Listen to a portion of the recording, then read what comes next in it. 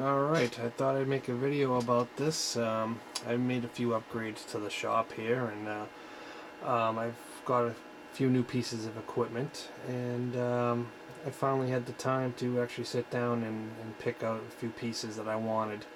Now that I seem to be getting a little bit more back into this hobby.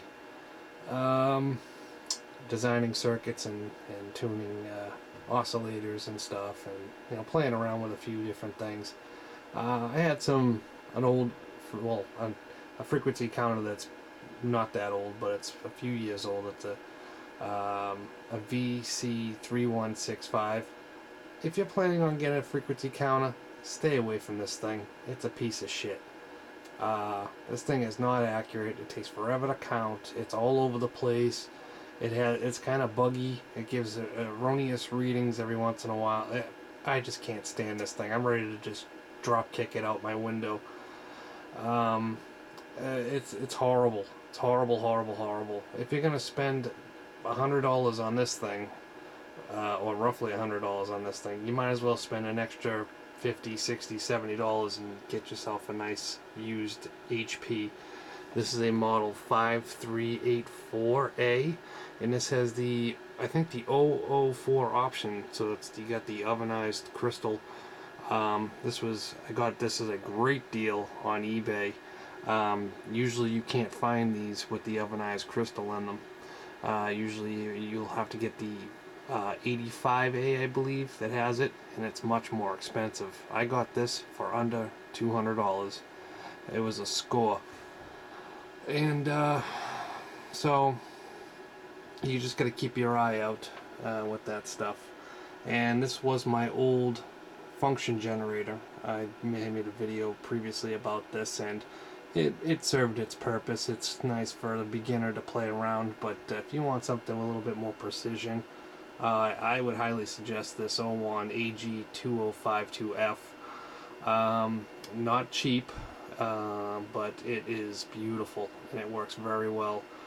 And I also got also on eBay is a Hewlett-Packard E3610A DC power supply, good for 0 to 8 volts, 0 to 3 amp range, and on the other range it is 0 to 15, 0 to 15, 0 to 2 amps. Very nice supply. I love this thing. I have a big boy version of this down here.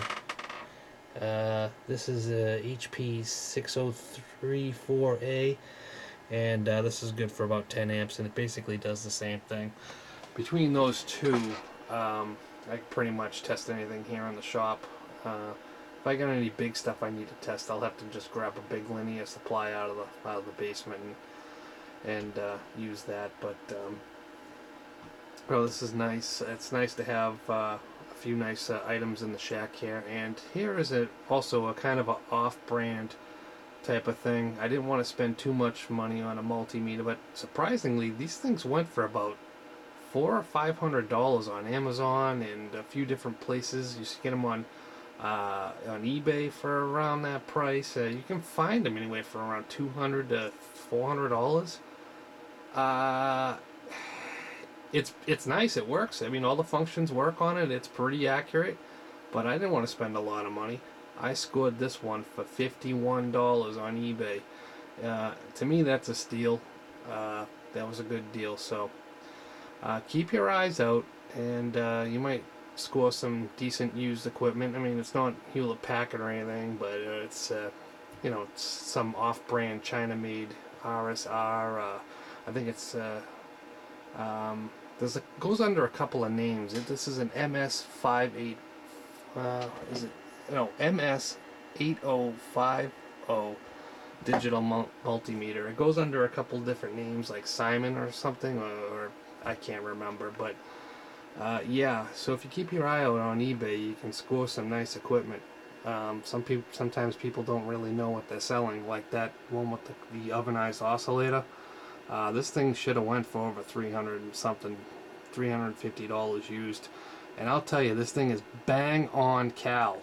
I basically zero beated this function generated to WWV at 10 megahertz. It's slightly off by what it's tuned to, but it's exactly zero beated with WWV.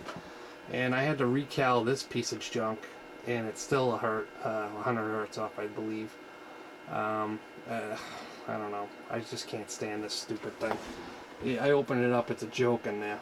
Just get rid of it. If you have one, sell it. I'm planning on getting rid of this thing soon.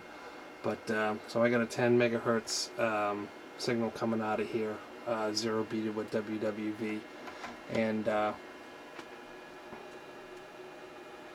mean, this thing is pretty much right on. So it doesn't require a cal, you know. So I mean, this is perfect enough for me to tune reference oscillators and some ham radio gear. This thing was a nightmare. Every time I try to tune a ham radio oscillator with this thing, yeah, right. You might as well just pull your hair out and burn it, because it's not going to work for you. You're just going to make yourself very unhappy. Well, all right. Well, have a good night, and we'll catch you in the other next video. So, if you like what you see here and you like my videos, subscribe, comment below. Thank you.